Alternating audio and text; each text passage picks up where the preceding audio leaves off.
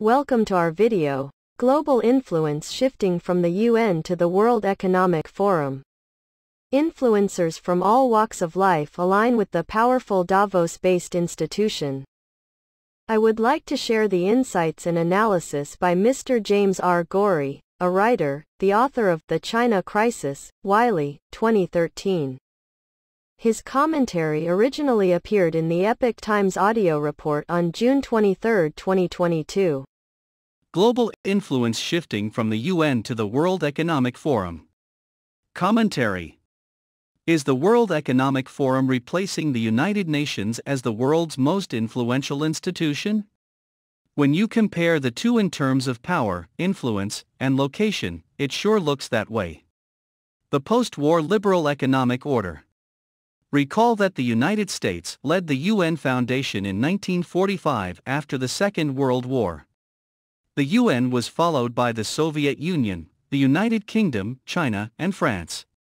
Dominated by the United States, the UN quickly became the most powerful and influential institution in the world.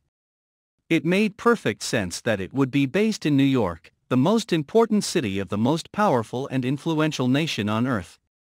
Furthermore, by its very name, the UN is based on the recognition that the nation-state is the basis of international order. That makes sense, doesn't it? Nations have relations with other nations. The United States has been the leader of nations for most of the UN's 74 years of existence, instituting the liberal economic order that led to the greatest expansion of wealth around the world in history. There are, of course, UN organizations and non-government organizations that act for the UN in various capacities.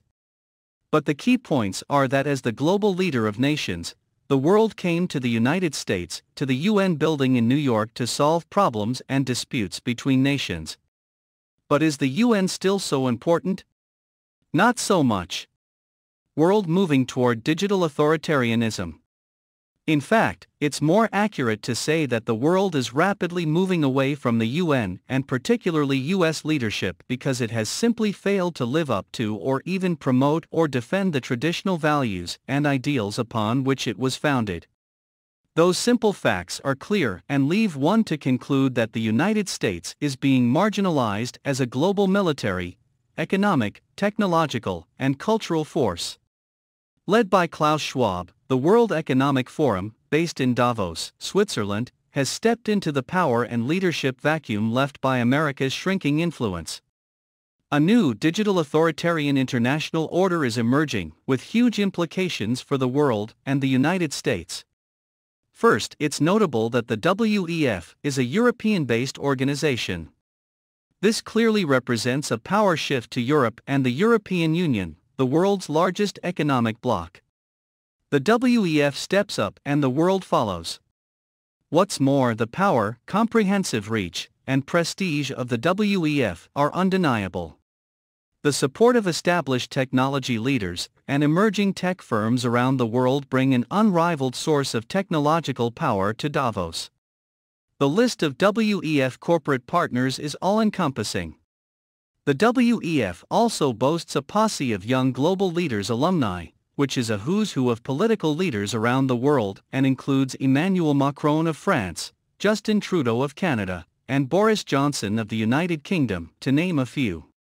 Theological leaders such as Pastor Rick Warren, a plethora of cultural icons, and 100 of the top corporations worldwide are also on the WEF roster. Sadly, they all seem to be on board with the WEF vision for a Great Reset. The Great Rest Agenda. The agenda that Schwab and his WEF are pushing on the rest of the world, and they are pushing, by the way, is completely against every freedom, every right, and even every sense of nationhood that America stands for. That's a very bad idea. It's bad news for those who love freedom and self-determination. The proposed new order is based on top-down governance comprised of stakeholder capitalism, which is more of a fascist model, targeting outcomes dictated by governments rather than responsibilities to shareholders. The upshot is that it replaces our notion of capitalism in favor of leadership capitalism that leaves shareholders out, focusing near absolute power over businesses. Compliance with new economic, political, medical, and speech laws and the enforcement of them figure prominently in the worldview of those in the WEF. More to the point, the WEF has the backing and cooperation of the world's more important companies, leaders, lawmakers, medical, business, and trade organizations. A quick rundown of just a few of the ideas driving the WEF toward global dominance in its Great Reset paints a very dreary picture. A dystopian vision on its way? What would the WEF's vision of a global society look like? For one, it would demand digital cooperation, which means meet the needs of the Fourth Industrial Revolution while seeking to advance global analysis, dialogue, and standards for digital governance and digital inclusiveness. That quote is from Schwab, as are all the others to follow. And digital governance? What might that be? Apparently, it means governance by digital cooperation and is needed to meet the needs of the Fourth Industrial Revolution. And what does the Fourth Industrial Revolution entail? Among many other things, it could mandate that human beings be digitally tagged, tracked, monitored, and controlled by the elites, without any choice or control over your own body. It's the blending of the biological with the digital to create a hybrid human life form. Talk about pursuing strange flesh. That's everybody, by the way, all of us in the world. It ties nicely with the WEF's agenda of public and private cooperation, involving top-down control over all businesses big and small. In short, the WEF's imposition of technology, green energy, controlled media, and the stripping away of traditional cultural norms to build a global society of transhumanism, digitally altered human beings, and rule by the elite is the goal. It's all there in black and white. That's what they want to do, and the United States has, apparently, no say in the matter. Sounds like a complete and utter nightmare to me.